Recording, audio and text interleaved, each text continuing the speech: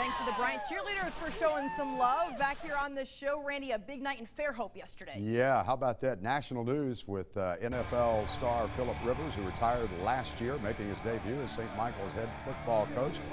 The Cardinals taking on McIntosh, and it was all St. Michael as they won it 49-0. It was a family affair for the Rivers. Remember, Philip was coached by his father at Athens High School once upon a time. And there were a lot of Rivers on the sideline and in the stands. And tonight was special. I mean, shoot, I'm looking over and Dad's standing on the track and Mom's in the stands. My boys are spotting the ball. My brother's here coaching. It's like, man, this has come, you know, our nephews and daughters are running around. I mean, nieces. It was that kind of night, you know, just to kind of think, wow, what's happened in 25 years.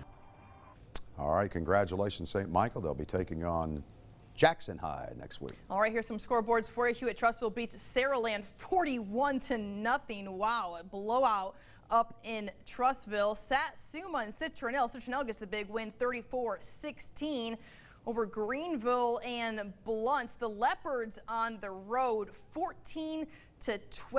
Blunt falls in a tough one there in week 2 of the high school football season. But Randy, another fantastic week of football, and hey, I think it only goes up from here. All right, go to your computers and get that voting started for our play of the week, and you'll find out about who wins it coming up Sunday night with Simone Eli on Sports Overtime. Have a great weekend, everyone. Thanks for watching.